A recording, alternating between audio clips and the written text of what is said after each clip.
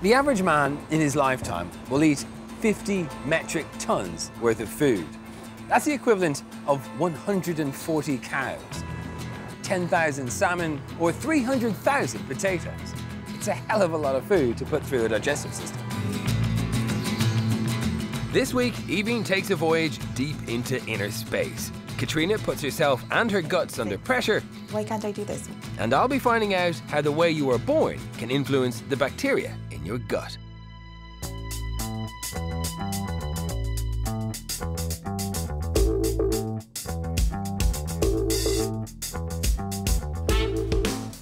Irish eating habits have changed a lot over the years, and we're now eating a more diverse diet than ever. Excuse me, guys, can I borrow for 2 seconds? Have either of you eaten anything unusual? Crocodile steak. Tongue of horse tongue. Horse tongue? Yeah. Probably snails or something on holidays. Snails. A snail. Rooster feet. Liver's just so disgusting to me. And when I was in France, actually, they eat this thing. It's like raw meat and raw eggs, like mashed up. That wasn't nice. If I were to put snails on your plate or tongue... No way. No way. But just how does our body process this food? And how much do we actually know about our gut?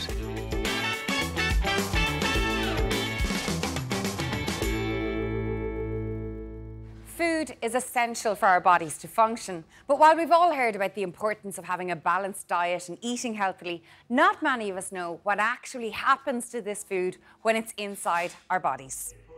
Brodkorb is a Teagasc research scientist with a particular interest in how food is digested in the stomach. He's actually gone so far as to volunteer to swallow a tiny pill camera so he can track the movement of a specific protein as it moves through his digestive system. There's actually surprisingly little knowledge on how food is broken down within the gastrointestinal tract. So what I'm interested in is how proteins behave during that process. So we're going to just ask you to swallow the tablet. This capsule is going to take 3 pictures every second of your gut, and we're going to let it run for 8 hours. So by that time, we will have seen all your stomach, all your small bowel, and some of your colon. Do you want to pull it out there for me? Very good. Why is it flashing? Well, it's flashing because inside our guts it's dark, and one of the main purposes of this tablet is so we can see the mucosa inside. So it needs to light the way so we can see the lining of your gut. We're good to go. Now it's specially coated to go down nice and easily. So down the hatch.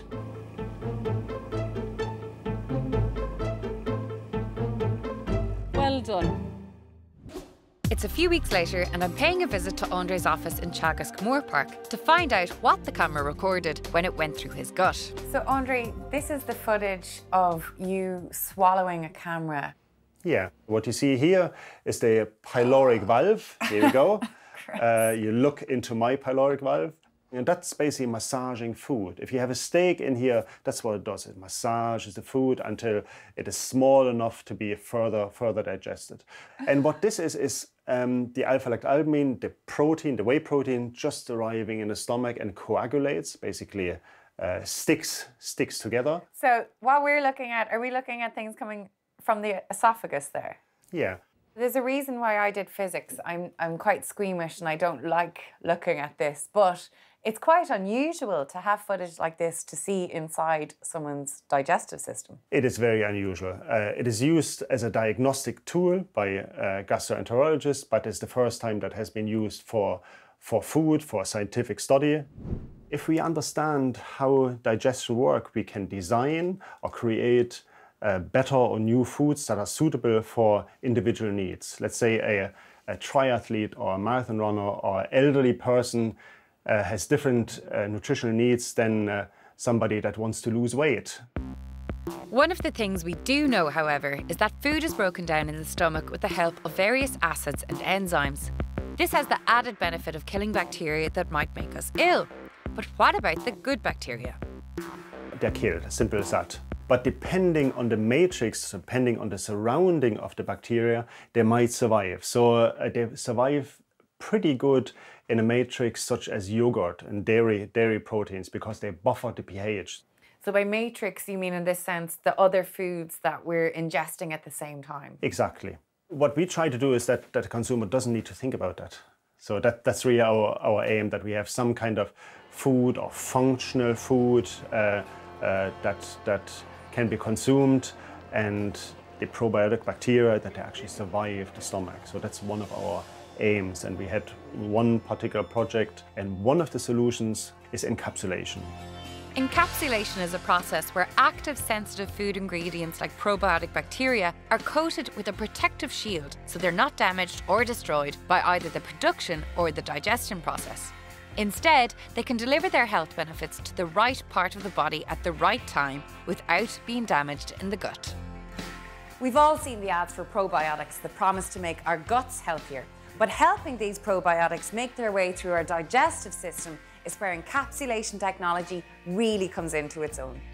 Sinead Blieil founded her company AnaBio Technologies after completing her PhD at Teagasc Moor Park.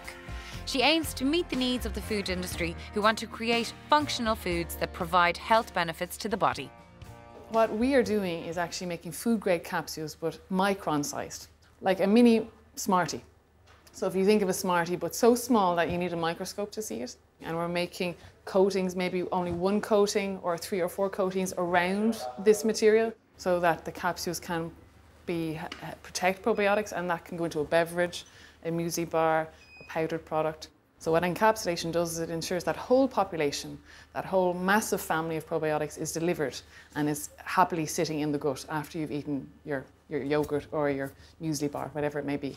So you're making sure that it's getting opened at the right time, at the right address, not beforehand and not afterwards. Exactly. So where does Sinead see encapsulation technology going in the future?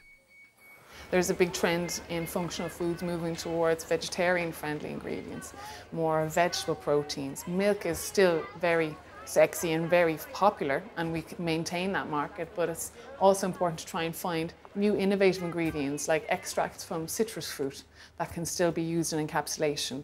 But it's also important balancing, can those ingredients function in encapsulation, and are they allowed in the regulations for food? So it's a matter of fixing the ingredient and fitting it to the correct market, whether it be sport, infant formula, or general dietary supplements for human health.